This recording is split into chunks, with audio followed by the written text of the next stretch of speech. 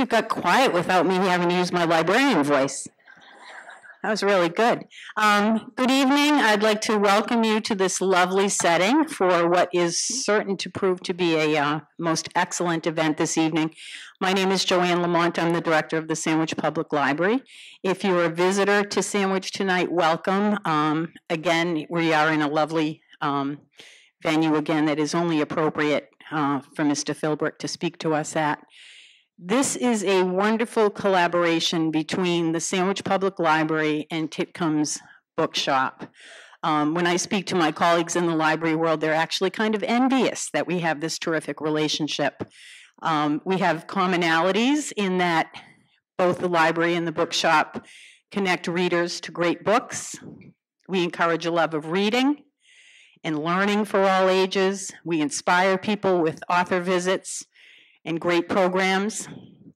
And again, it's this terrific relationship that you don't see that often. We're non-competitive, we're non-partisan, we don't need to reach across the aisle. There are some people in Washington that could take a lesson from how nice we play together. That's as political as I'm gonna get tonight. I really want to emphasize, though, how privileged we feel, particularly as the library, to be working together with Titcombs on programs like this through the years. We are privileged to be working with them to serve a community of readers, a community of engaged citizens, a community of lifelong learners, a community that embraces literacy. But probably the most important thing I want to say tonight is this is also a celebration. Aside from the fact that we have the most esteemed Nathaniel Philbrick here tonight, it is also a celebration of 50 years of Titcomb's Bookshop. So if you'll all join me.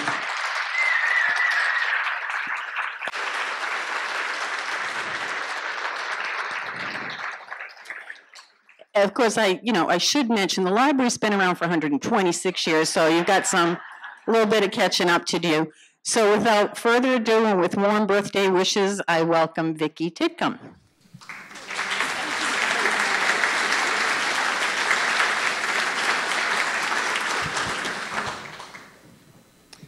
Joanne, thank you for that nice introduction, and thank you all for coming today. We've been super, super excited about this event. And it's a real pleasure and an honor to be able to introduce Nathaniel Philbrick and welcome him back to Sandwich. Nat is pretty much bar none my favorite historian. I love his books, I love his writing and his insights.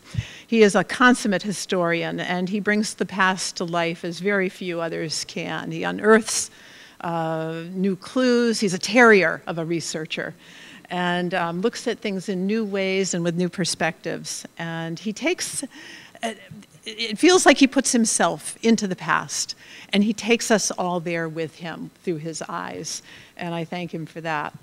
We know what it feels like to be in a boat, in an open boat in the sea, wondering if we will survive, what it's like to experience the excitement and fear of sailors on an expedition to the unknown in the vast frontier of the Pacific Ocean. And we're put in the midst of often bloody struggles as our country grew and fought for independence.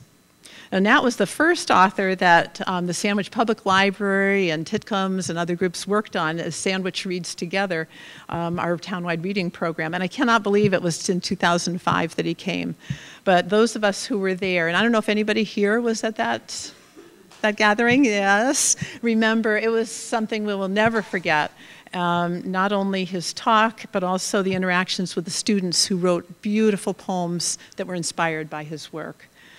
Now, Matt was born in Boston. He's a Sandwich guy and attended Brown and Duke universities, loves the sea and sailing, and in 1986 moved to Nantucket with his wife, Melissa, and their 2 children.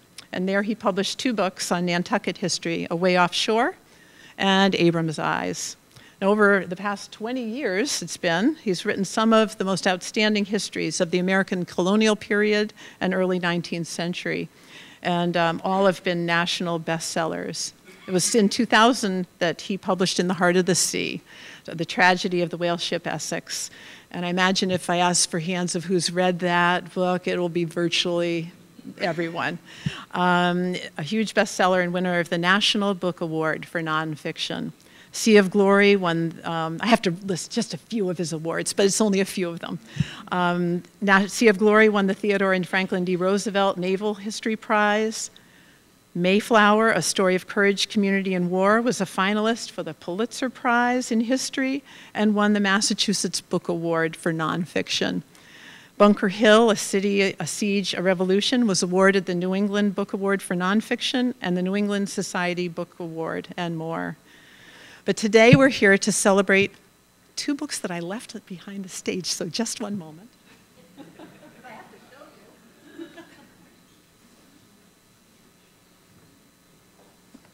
Several of his books have been written or adapted for children, and this is one, I think this is his first one written specifically for children, but it did come from Bunker Hill. It's Ben's Revolution, Benjamin Russell and the Battle of Bunker Hill, and we learn about history, or children would learn about history through the eyes of a 12-year-old boy, and very, very exciting that that's out, with beautiful illustrations by Wendell Miner. And his newest book for adults that we're celebrating today, Valiant Ambition, George Washington, Benedict Arnold, and the Fate of the American Revolution. Just because he might not speak up about all the wonderful praise he's gotten, I thought I'd share a little bit of it with you. The New York Review of Books calls Valiant Ambition a suspenseful, richly detailed, and deeply researched book. The Wall Street Journal said, clear and insightful, Valiant Ambition solidifies Philbrick's reputation as one of America's foremost practitioners of the narrative nonfiction. From the Washington Post, I love this one. Philbrick wants his readers to experience the terror, the suffering, the adrenaline rush of battle, and he wants us to grit our teeth at the early politicians who, by their pettiness and short-sightedness, shaped military events as profoundly as generals and admirals do. Finally, he reveals the emotional and physical cost of war on colonial society, and he succeeds on all fronts. And finally, from Army Magazine, in the final analysis, Valiant Ambition adds to Philbrick's laurels as one of this country's premier historians. His account of the middle years of the American Revolution is a tour de force, popular history at its best. We're so grateful that Nat took time from his busy schedule to come back to Sandwich. We're delighted to welcome him, and please give a warm welcome to Nathaniel Philbrick.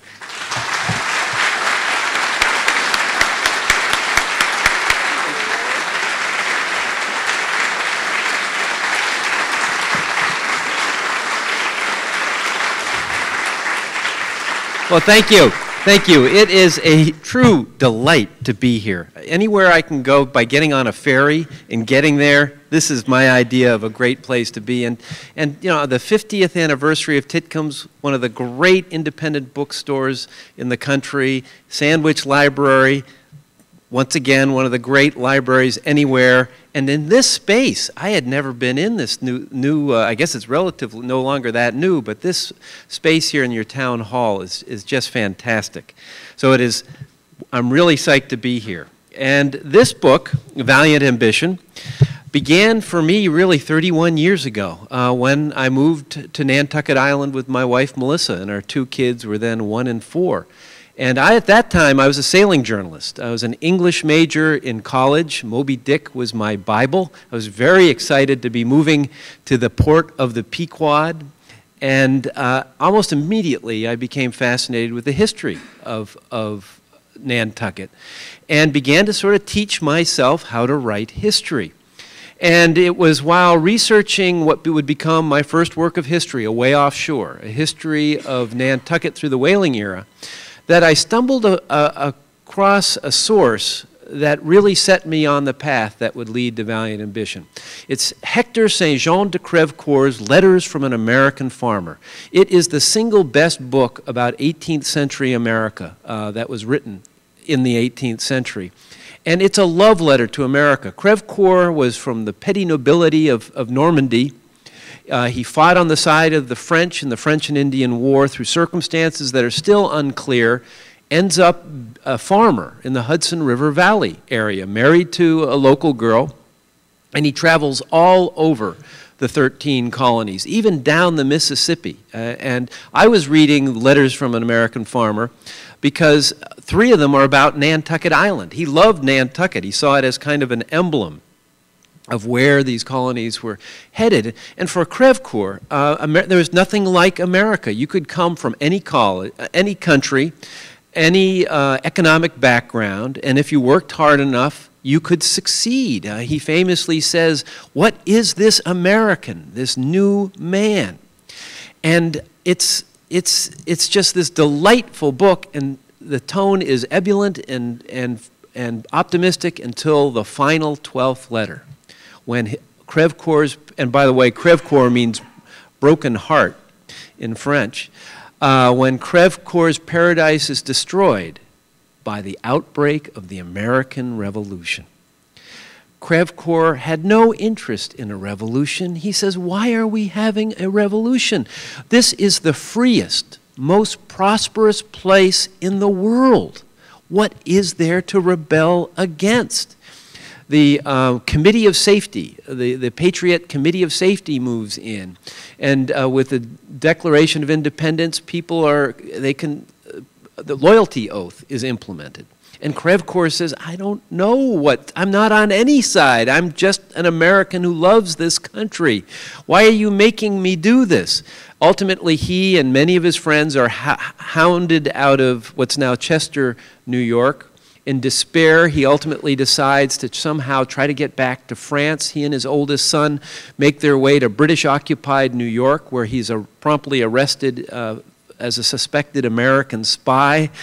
Eventually, they get in a ship. They are shipwrecked on the coast of Ireland, where he is clutching this box of manuscripts. He makes his way to London and publishes Letters from an American Farmer.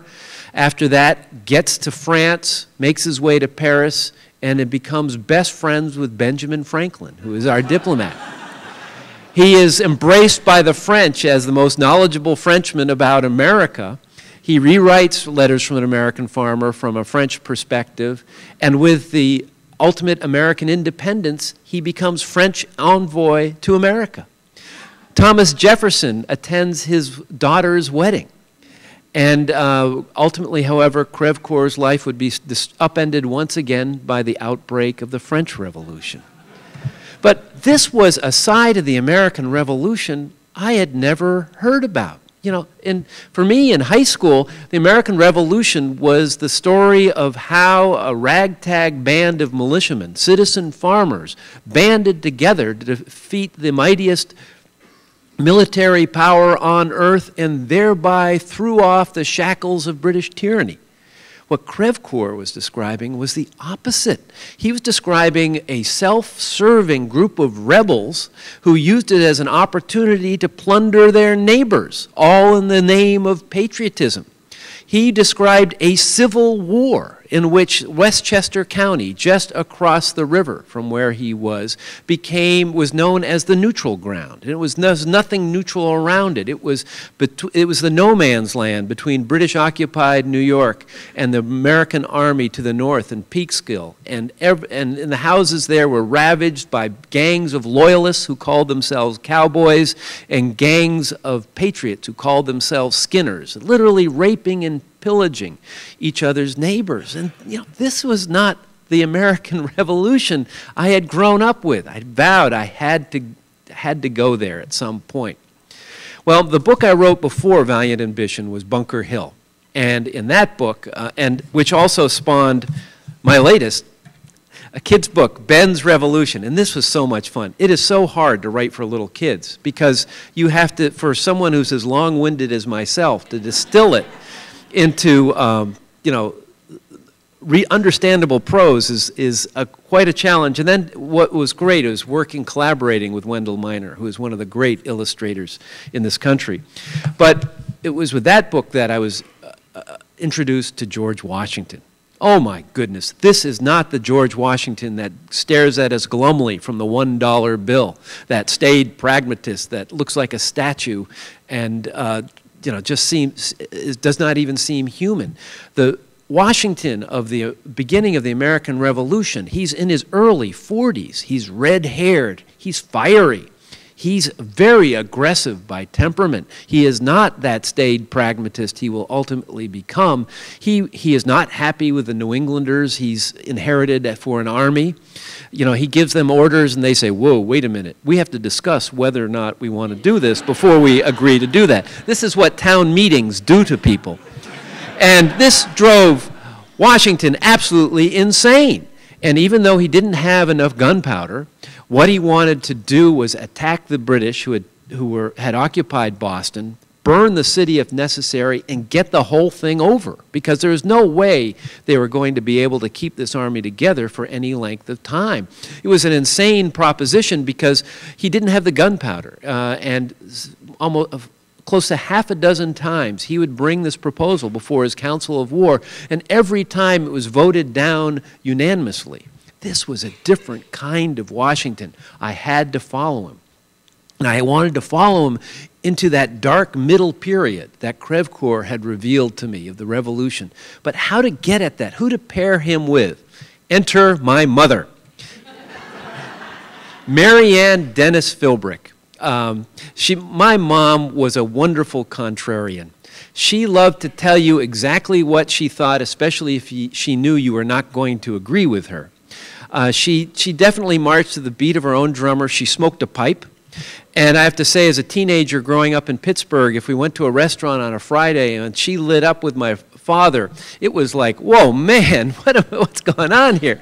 But this was my mom. She just had wonderfully opinionated. And her personal hero was Benedict Arnold.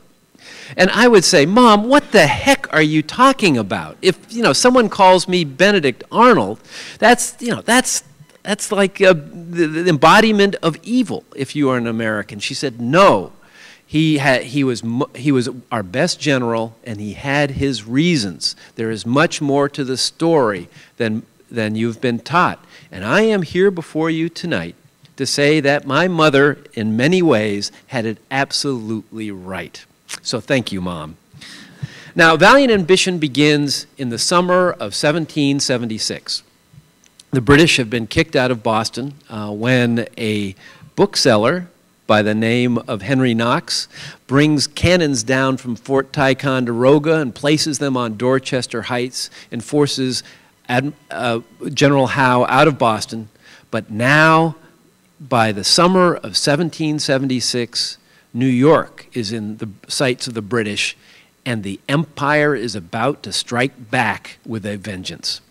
Washington is, by this point, is dug into Manhattan and to the high ground in Brooklyn as a huge invasionary force of 400 ships, 40,000 soldiers and sailors. That's more people than in 1776 in the city of Philadelphia, the largest city in America at that time. And they're all, not until World War I would Great Britain mount a bigger invasionary force. And Washington, and they have ships. It's Howe, once again, as general, and his brother, Admiral Howe, Richard Howe, is in charge of the Navy, and Manhattan is surrounded by water. It's an island, and with ships, they can move their soldiers. They can go to Brooklyn. They can go to Manhattan. Washington doesn't know where they're going to attack. And in short, the Battle of Long Island does not go well for Washington. He's completely out-generaled by Howe. He's forced to retreat across the East River to Manhattan, to New York, in a brilliant retreat, a nighttime retreat, but then he's quickly retreating from New York into the Harlem Heights, and then after losses several losses, his army is forced to retreat across the breadth of New Jersey, all the way to the other side of the Delaware River in Pennsylvania, he's lost 3/4 of his army. It's as low as it can possibly get by the fall of 1776. And what makes it terribly perilous is that by taking New York, the British have a toehold on a corridor of water that extends. There's the Hudson River, and the Hudson River extends almost direct due north all the way. It's navigable all the way to Albany. You go past Albany, you take a little jog to Lake George, you go up Lake George, and after a little jog there, you're at Lake Champlain, a lake of river-like proportions that extends more than 100 miles into Canada. Now, in the early 19th century, there are no roads up there. The only way to transport an army was by water. And so this corridor of water was if a Britain could seize control of it and isolate New England from the rest of the colonies, it would be game over for America. Howe had New York, and as Howe was taking New York, yet another British invasionary force, a virtual armada, was coming down from Canada. This was a fleet they had 2 schooners, a 3-masted man of war that they had built in a month that was the kind of ship you'd see in the open ocean. They had 25 gunboats. They had thousands of soldiers, a large native faction, and they were all headed down Lake Champlain with the intention of taking Fort Ticonderoga at the southern end of Lake Champlain. And if they could take that, take Albany, link up with Howe, it's over. There was one American general in position to attempt to foil the Brits in this plan, and his name was Benedict Arnold. All that summer, he had been building a small fleet of vessels, anything with which to try to, if there was no chance of defeating, but at least delaying this British attack. He had built about 15 vessels, a couple of schooners already existed, but he built what were basically big rowboats with sails that could take 80 men, about 80 feet long, equip them with cannons, and they had a sail. But these are just platforms, basically. And with this ragtag band of vessels, and he didn't have sailors. 3/4 of his men were landlubbers. How was he going to stop this British Armada coming down? Well, Arnold was already a hero in America's emerging mythology.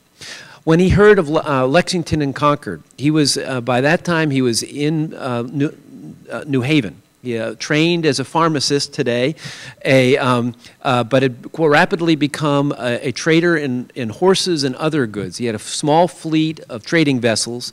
He regularly would sail down to the West Indies, up to the St. Lawrence. He knew Montreal. He knew Quebec. And as soon as he heard of Lexington and Concord, he realized, my gosh, that corridor of water, we need to take Fort Ticonderoga. That was his idea. He goes to Boston. He says, give me a commission, I'll go for it. They do it. On the way, he learns that Ethan Allen and the Green Mountain Boys have the same idea. Benedict Arnold and Ethan Allen stride side by side together through the entrance to Ticonderoga, take it. And while the Green Mountain Boys get drunk on the British liquor supply, Arnold commandeers a loyalist schooner, sails the full length of Lake Champlain, attacks the British outpost there, destroys all the vessels he can't take, and America has control of Lake Champlain. Arnold did that. But Arnold was a prickly officer, and it wasn't long before he had alienated and angered every other officer on Lake Champlain, and he was, shall we say, reassigned. He ended up in Boston, where Washington had just arrived after the Battle of Bunker Hill. Washington was mired in what would become the Siege of Boston, but there were opportunities to the north. The British were caught flat-footed by the outbreak of the Revolution. If we could take Montreal and Quebec, we would have Canada before British reinforcements could get there. Well, General Montgomery went up that corridor of water to take Montreal. Washington needed someone to lead a small army through the backwoods of Maine and take Quebec. Arnold was his man. He put together a small army that included Daniel Morgan's Virginia riflemen. Young Aaron Burr was a part of this. I mean, it's just archetypal stuff. They didn't leave till late summer. They had to go up the Penobscot River, not down it, dragging these boats that quickly fell apart. It was fall. The river began to freeze. They began to starve. I mean, they were going through nowhere. My wife and I followed Arnold's trail through the backwoods of Maine. As we were approaching Canada, you know, there's nothing. And every now and then we'd come to a crossroad and it would be named Arnold. Apparently he was the last person to have gone on there. Eventually, they stagger out of the wilderness, and there they are at Quebec with the ramparts. He teams up with the other army that's taken Montreal, and in a snowstorm at the last day of the year, they attack Quebec, but it's unsuccessful. Montgomery is killed. Arnold is badly injured by a ricocheting musket ball that takes out his left leg, and it doesn't work, but Arnold is a hero. He is now known as the American Hannibal for that great achievement. And now he is the one in Lake Champlain with those 15 vessels he's carved out of the wilderness up against this trained professional British Navy. He knows that if he meets them in the midst of Lake Champlain, that they'll get blown out of water. He has an idea. On the west bank of the Lake Champlain, just below what's now Plattsburgh, New York, is an island called Valcour Island that creates a small bay inside it. He hides his fleet inside Valcour Bay. He knows it'll be a northerly breeze that blows the British down. Sure enough, here they come. He lets them sail past Valcour Island. Once they're 2 miles below it, he comes out and says, "Hey, here we are. Come get us." The British say, "Aha, we have them trapped. They're trapped in that little bay." Little do they know that Arnold is the one who has constructed the trap. Because what he knows is they now have to sail against the wind. And that great big man of war that they had built, his square-rigged vessel, cannot sail effectively upwind. Nor can even the schooners when it comes down to it. The only British vessels that are able to come up to Arnold are the gunships, these 25-foot vessels with a cannon on the bow. And what Arnold has succeeded in doing is eliminating the British advantage. And so with his vessels lined up across the mouth of Valcour Bay, and with the British gunships lined up 200 yards below him, they begin to blast away at each other for 4 hours. Arnold is in the bow of the centered vessel, personally manning the cannon. They blast away till nightfall. Incredibly, Arnold has fought these guys to a draw, but the British are smiling, smug smiles of self-satisfaction because they've got Arnold trapped in the bay. There's no way he can get out. And so they bring their fleet up that night, and they wait till morning, and then they're going to seize the American fleet. Well, Arnold being Arnold. See, with Arnold, it was hard to say he loved risk. He reveled in risk. And it was hard to say whether that risk, he loved risk because it was good for his country or because it burnished his reputation as a swashbuckling hero.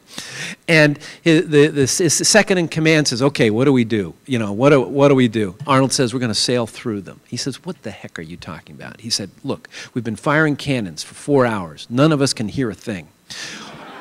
One of our ships is burning at the end of Valcour Island. You know, this huge bonfire means it's very hard to see anything, any distance beyond that. I saw some space between the inmost British ship and the trees. We're going to go one vessel at a time through that gap, and when they wake up in the morning, we'll be gone." They go, "Okay, here we go." He pulls it off. The British wake up that morning, the mist clears, they realize they're guarding an empty bay. They look over their shoulders, and 7 miles to the south is Arnold on his way to Fort Ticonderoga. A race ensues.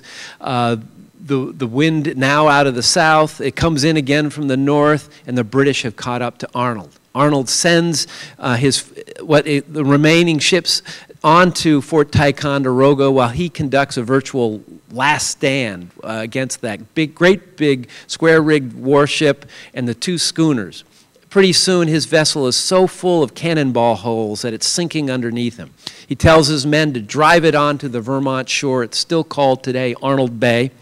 They get the men out of the ship, they get it into the high ground, and with their battle flag still bravely waving, he orders them to blow up the magazine, which blows up in the faces of the British. He leads his men that night down the edge of the Lake Champlain, and at 4 a.m. they stagger into Fort Ticonderoga. As his commanding officer, Horatio Gates, will write to Philip Schuyler, the general, no American officer has had more hairbreadth escapes than Arnold. Meanwhile, the British go, what the heck was that? I mean, what was that? If we're going to receive this kind of resistance, what are we going to do? Very cautiously, they make their way down to Fort Ticonderoga. They think about it. Well, you know, it's getting kind of late. By now, it's late October. Lake Champlain begins to freeze in November. Maybe we should, let's delay till next year. Let's do that. Arnold has done it.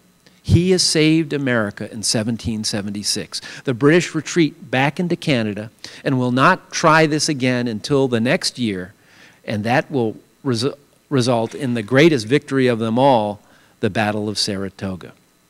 In the meantime, now, so Valiant Ambition begins with Washington, the person fated to become the one person capable of holding America together at his absolute lowest moment, and Arnold, the man fated to determine that it is his fate to pull this country apart at his absolute highest. And we watch as what happens in the next 4 years as their careers take very different trajectories. Now, you know, I always assumed Washington had enough trouble fighting the British. What it turns out is he had to dedicate as much time, if not more, to dealing not only with his own officers, but the U.S. Congress. You know, you thought it's the fall of 1776. He's in this terrible retreat across New Jersey. Men are deserting right and left. He gets a letter from Charles Lee, the second-ranking American general in the American Army, addressed to Washington's aide-de-camp, Joseph Reed, a young Philadelphia attorney. Reed is away from headquarters, so Washington, as usual, opens the letter and discovers that Reed has been in correspondence with Lee, complaining about Washington's indecisiveness and suggesting that come the winter, Lee lead a new rejuvenated army that may be able to restore the momentum in the proper direction. Washington discovers that the man upon his adjutant general, the man upon whom he depends the most, is scheming behind his back. And this is when I learned that Washington was an okay general, but he was an absolutely brilliant politician. He knew how to handle people. What does he do? He reseals a letter, writes an accompanying note. This came for you while you were away from headquarters. Assuming it was official business, I opened it as usual. Discovering it was something else, I return it to you with my apologies. George Washington. He leaves Reed to twist in the icy emptiness of his withheld wrath. Reed got the message. Okay, and then it's Christmas Day. You know, it's all about to fall apart. Washington has this desperate hope that if he can cross the Delaware River and defeat the Hessians in Trenton, you know, and the Hessians are trained professional soldiers, if he can do this, maybe he can, you know, reverse things. Come on. How's that going to work? The weather's horrible. It's blowing a hurricane, except for the fact that it's December and there's virtual icebergs and coming down the Delaware River. And that night, they're about to head out when he gets a letter from Horatio Gates. Now, Horatio Gates was Arnold's commanding officer on Lake Champlain. He and Arnold had come back, because of Arnold was able to turn back the British, that freed them up, and they came down to the Delaware River with 500 soldiers that were very helpful to Washington and were now a part of his army. And Washington was hopeful that Horatio Gates would accompany him on this desperate attempt to reverse the momentum of the war. By that time, he had decided the British had occupied Newport. He needed a general to attempt to retake that city. That's where he sent Arnold. And Horatio Gates says, you know, I don't feel too good. I don't think I can do that. I'm going to go to Philadelphia for medical attention. And that night, as he's about to get on his horse, Washington is about to get on his horse and ride to the ferry landing, he gets a letter from Horatio Gates. By this time, Charles Lee has been captured by the British, making Horatio Gates the second-ranking American officer in the American Army. And by this time, the Congress is so fearful that the British are going to take Philadelphia, they've moved to Baltimore. Gates says, you know, I don't feel too well, but I think I'm going to go to Baltimore. What Washington realizes is that the second-ranking American officer is positioning himself to take over the Army in the inevitable circumstance that he suffers a defeat at Trenton. You know, and this is what he has to deal with. He goes across, he has an incredible success, not once but twice, and there are 2 battles at Trenton, and then another victory at Princeton. He does it. He turns the thing around. Now you might think this would get him some credit from the Continental Congress. Actually, just the opposite. The Continental Congress was deeply suspicious of Washington or any military leader, because if you looked at the history of the world, every revolution in which a republic was the intended result had failed. Caesar had named himself a dictator of Rome. Cromwell had done the same thing in the English Revolution. Napoleon would do the same thing in the French Revolution. And so Congress was very concerned that in the chaos, inevitable chaos of a revolution, where people would get more and more upset with the civil government's inability to work effectively, that Washington would do what had always happened, conduct a military coup. And so they kept him on a very tight leash. And one of the things that they determined in the winter of 1777, and they were very, after Trenton, they were fearful that Washington was now the man of America. And John Adams feared that his status was becoming dangerously monarchical. They had to keep a lid on it. And so Congress in its wisdom determined that winter that they would appoint Washington's major generals. And they would have a quota system by which each state had 2 major generals. Now, in the winter of 1777, Benedict Arnold was the top-ranking brigadier general, and he had, bar none, the best record of anyone. He assumed he was up for a promotion. But you know what? Connecticut already had 2 major generals. So the Continental Congress, in its wisdom, decided to not give Arnold his promotion and elevate 5 brigadier generals below him past him to major general. When Washington heard of this, he couldn't believe it, because this was all news to him. He immediately wrote Arnold, "Don't do anything hasty now, let me look into this." Arnold, to his credit, he was angry, he was very deeply hurt. But he didn't quit. Others in the similar situation would quit. Arnold hung in there, but this began his questioning of, why am I doing this?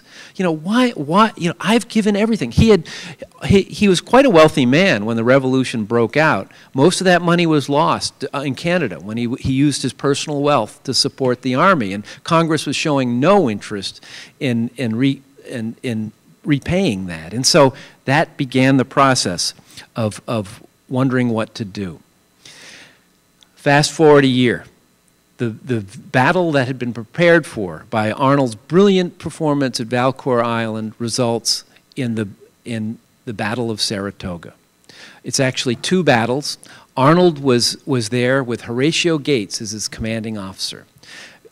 Gates was a defensive-minded general who had never led a large army in battle, and he was suspicious that Arnold would steal his glory.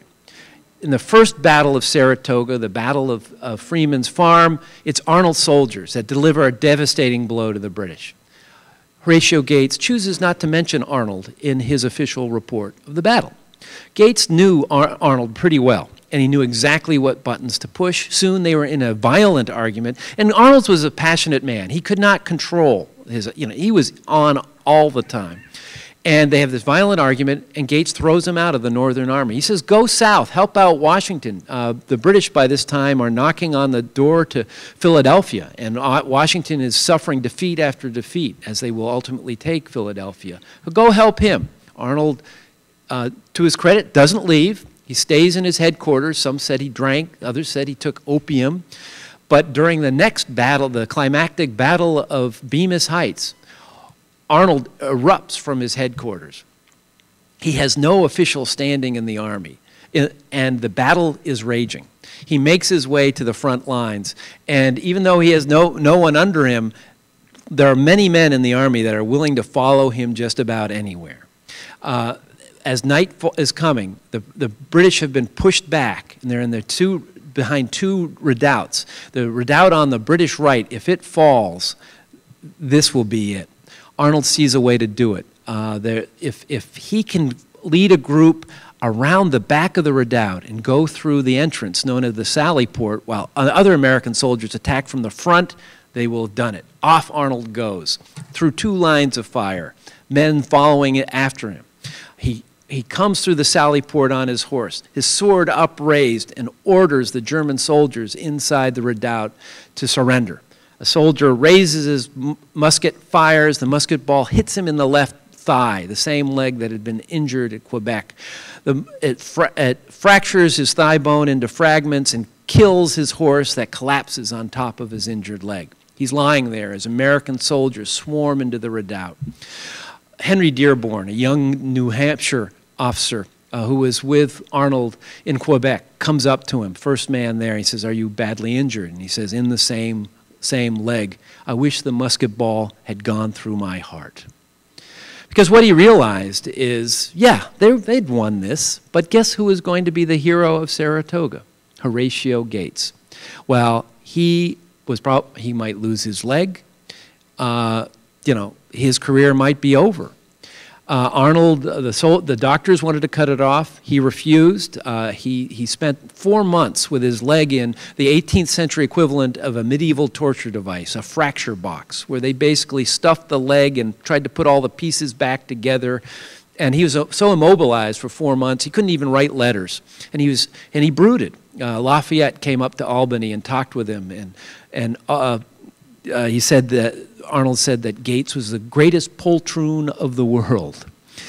And he brooded, and he brooded. The U.S. Congress finally came through with his promotion, but from Arnold's perspective, it was too little, too late. And meanwhile, down around Philadelphia, Washington was in trouble. He had lost Philadelphia. They were suffering through the terrible winter of Valley Forge. And Congress was beginning to, they said, there were members of Congress, particularly those from New England, were saying, look at the hero of Saratoga and look at Washington. Is it time to change generals? It's known as the Conway Cabal, in which a group of politicians and some army officers tried to maneuver and dislodge Washington. Washington, because of his political genius, was able to squash it like a bug, and he would emerge from that terrible winter stronger than ever. He would never again be challenged, but Arnold was anything but.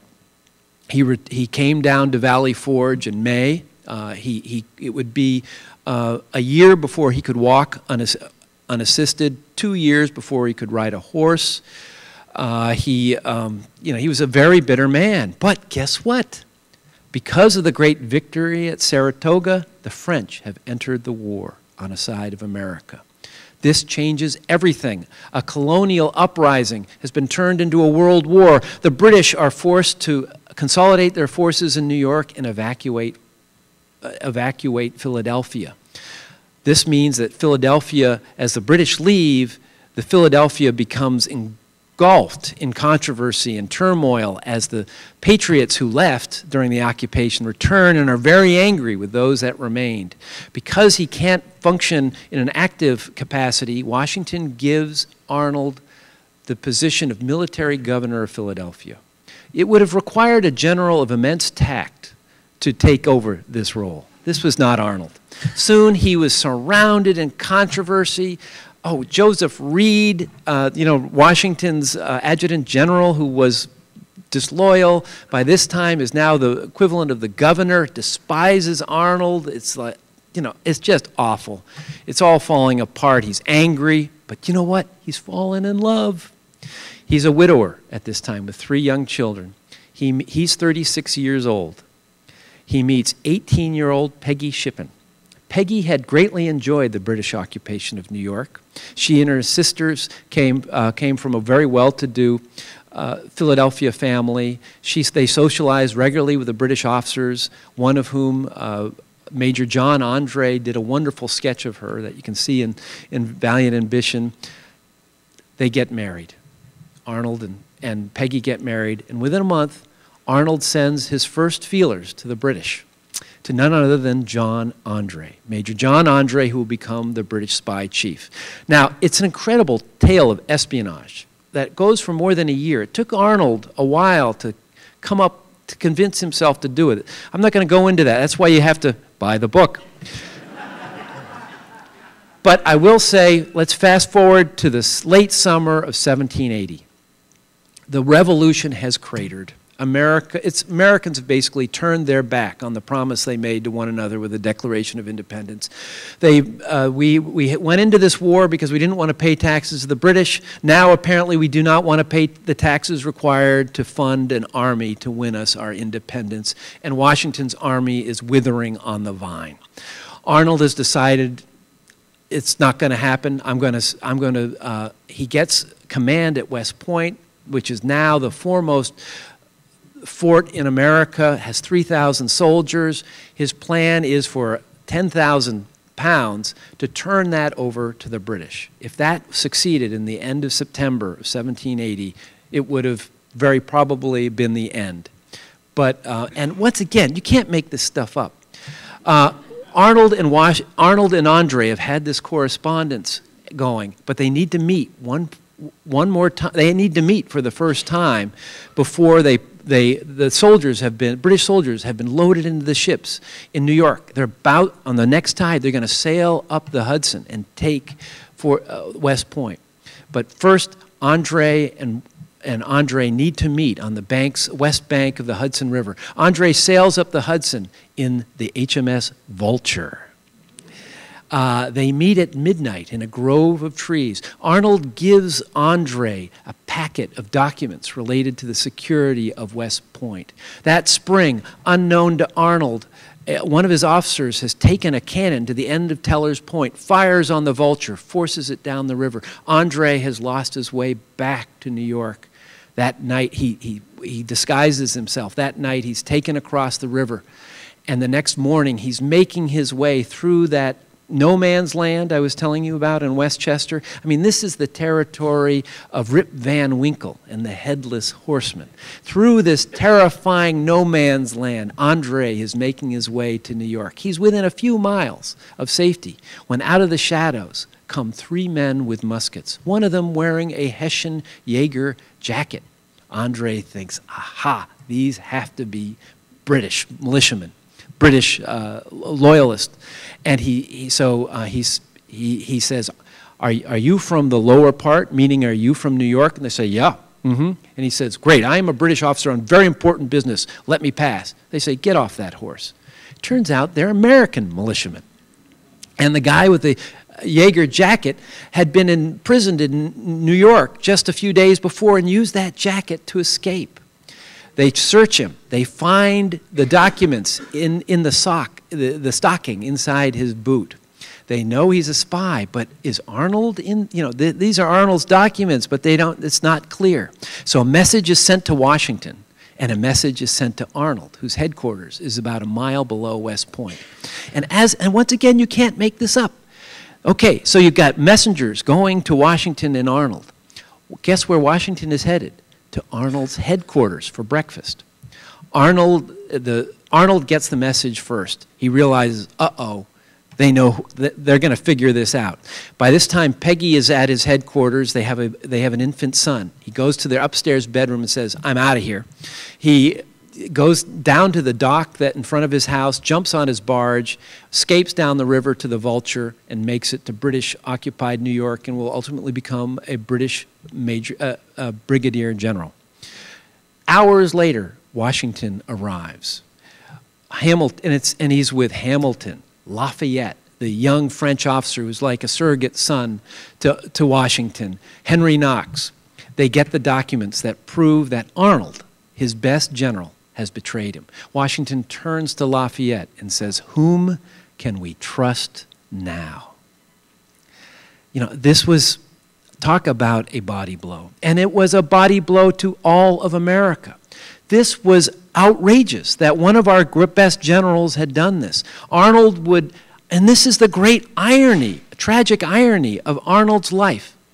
In the early years of the Revolution, no general, short of Washington, did more for the American cause. But it was as a traitor that Arnold lit a fire under the American people when it seemed that all fires had been stopped. He would be burned in effigy in Philadelphia and towns up and down the American seacoast, and he would be, Clinton, who was the commanding officer of Britain, would send him down to Virginia, which would begin that winter, which would begin the whole movement of troops that in less than a year's time would result in Yorktown and our independence. And it was Arnold that, both as a hero and as a traitor, that did more than anyone, short of Washington, to determine the course of the revolution. And I'd like to end by reading just a brief portion of the epilogue that speaks to the impact of Arnold's treason, not only on the revolution, but on our emerging sense of what is America. The United States had been created through an act of disloyalty.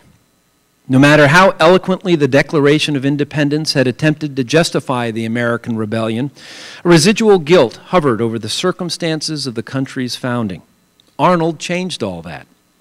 By threatening to destroy the newly created republic through, ironically, his own betrayal, Arnold gave this nation of traitors the greatest of gifts, a myth of creation. The American people had come to revere George Washington, but a hero alone was not sufficient to bring them together. Now they had the despised villain, Benedict Arnold. They knew both what they were fighting for and against. The story of America's genesis could finally move beyond the break with the mother country and start to focus on the process by which 13 former colonies could become a nation. As Arnold had demonstrated, the real enemy was not Great Britain, but those Americans who sought to undercut their fellow citizens' commitment to one another. Whether it was Joseph Reed's willingness to promote his state's interests at the expense of what was best for the country as a whole, or Arnold's decision to sell his loyalty to the highest bidder, the greatest danger to America's future came from self-serving opportunism masquerading as patriotism. At this fragile stage in the country's development, a way had to be found to strengthen rather than destroy the existing framework of government. The Continental Congress was far from perfect, but it offered a start to what could one day be a great nation. By turning traitor, Arnold had alerted the American people to how close they had all come to betraying the revolution by putting their own interests ahead of their newborn country's. Already, the name Benedict Arnold was becoming a byword for that most hateful of crimes, treason against the people of the United States. Thank you very much.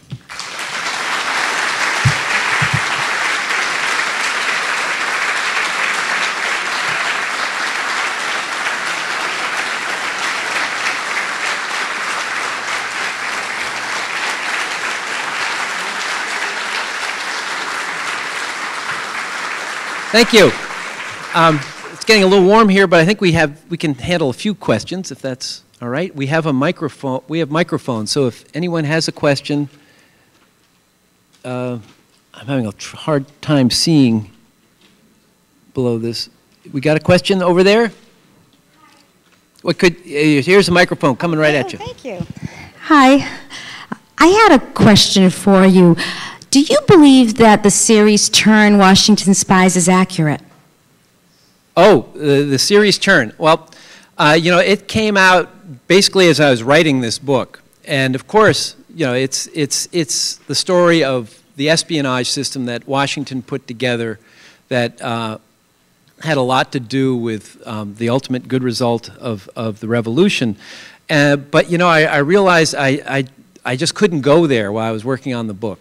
And so I haven't seen it, but I have to say, I think anything it's been pretty popular. And, you know, with Hamilton, the musical, I just think the changes that have occurred in the last couple of years as far as popular history and history just becoming of interest to people, and particularly young people, has been so great that I applaud it all. Thank you.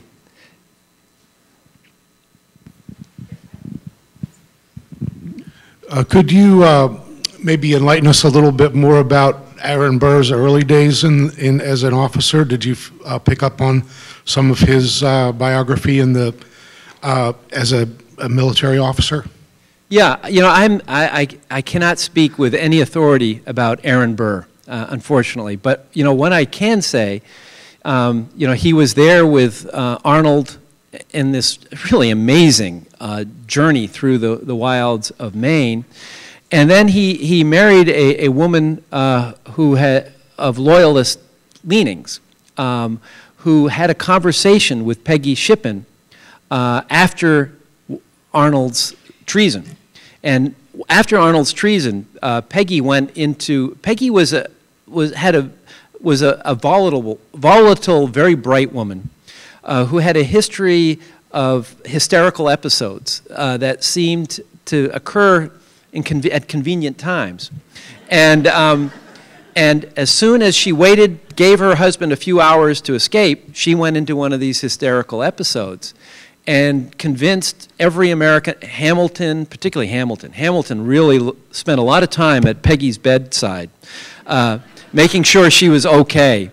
And you know, and it was assumed in the 19th century that she was innocent, you know, that she had been driven temporarily insane by the revelation of her husband's treason. And Aaron Burr published, or was responsible for one of the few comments through his wife saying that in her conversation that Peggy, you know, now that I'm talking to a loyalist, oh my gosh, it's been so hard trying to, you know, maintain this.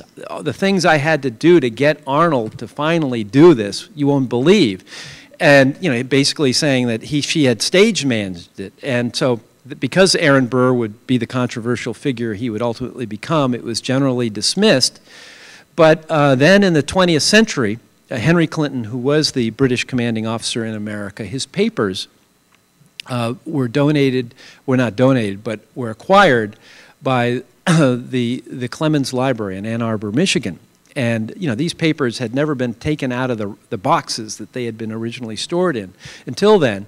And they included John Andre's espionage correspondence with Arnold. And it's really cool stuff. You know, these are, you know, it's written in code, and, you know, here's the letter that, you know, Arnold saying, I will surrender for West Point for this amount of money, and it's in code, and then there's the transcription. It's all interesting stuff, but once that correspondence was revealed, it became clear that Peggy was very involved in all this, and so it gave Aaron Burr a sense, you know, he was long gone, but it corroborated what he had said. Yes? Let's see. Hi. Yes. Just a question is, when you were doing all your research, and so you're reading all of these different accounts, you sound very certain that this was the way it was and this wasn't the way it was. Did you have to sit back and reflect a lot on what you thought was the accurate account? Yeah, well, you know, writing history is very hard because it all comes down to the evidence. And in the case of a topic like this, there's all kinds of evidence. And they don't all agree by any means, particularly when it comes to a controversial figure like Arnold, where basically the historical record was rewritten after his treason. And, you know, his name was removed from, you know, from everywhere, from literally the military annals of the United States.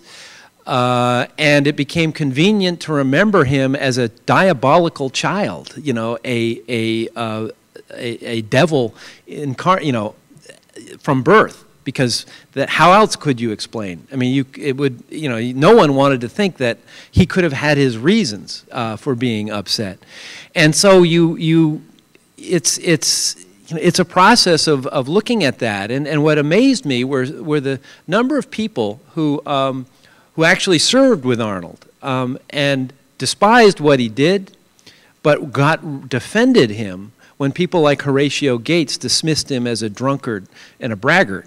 And, saying, in his little finger is more military ability than you, Mr. Gates kind of thing.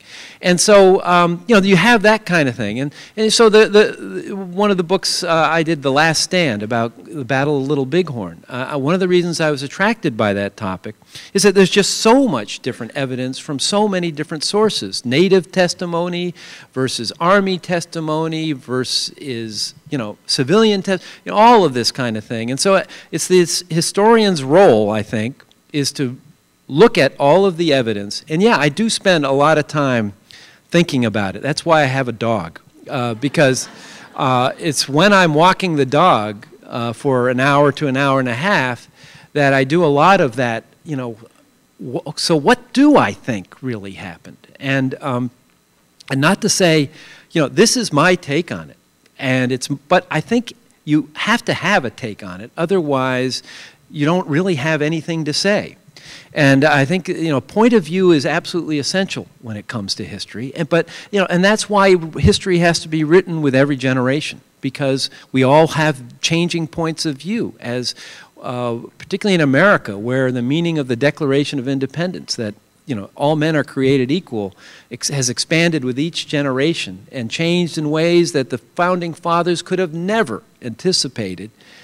But that's America, and that's what history is about. It's, looking back from a different perspective, but being cautious. You cannot, do the analogy that, so your knowledge of the past casts some revelation as to what's happening today. No, there's the old saying, if you do not know your history, you're doomed to repeat it. Yeah, I'm afraid we're all doomed to repeat it. I don't care how much history you know, when you're in the midst of living life, you don't have any kind of perspective. History is granted to us in hindsight. Without hindsight, none of us, we're in the midst of a chaos that is terrifying, exhilarating, and mortifying, but it's always been that way. It's always been that way. I mean, and it changes and all that. Washington and Lafayette and Hamilton and all these guys they were incredible people, but they didn't know where it was going, and they weren't always doing it for the right reasons. And I think as an historian, for me, it's very important that we try to see all sides of it as we can, but with a point of view. Okay, I think that's it. Thank you very much.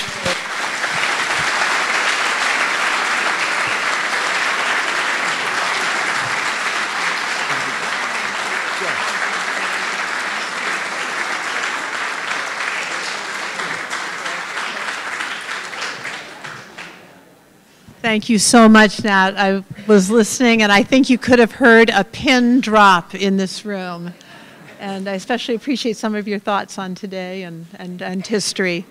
Events like this are indeed the result of partnerships. And I just wanted to say to Joanne, too, that in the book world, people ask me, they're jealous of us, of how our relationship with the library.